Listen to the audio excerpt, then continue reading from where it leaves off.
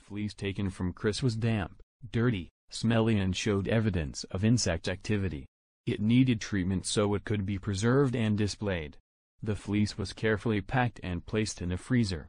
Due to the density of the fleece, it took days before it was fully frozen. After the fleece was kept frozen long enough to kill any insects, it was dried in a vacuum freezer.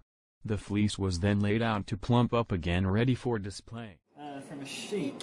In 2015, a lady was walking and spotted this sheep near the ACT, and the sheep had been lost from a farm for many, many years, and basically the sheep had overgrown.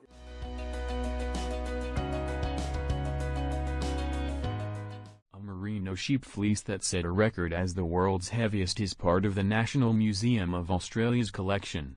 The RSPCA Act donated the 41.1 kilogram fleece from a wether named Chris. Chris's rescue and shearing in Canberra attracted international media attention.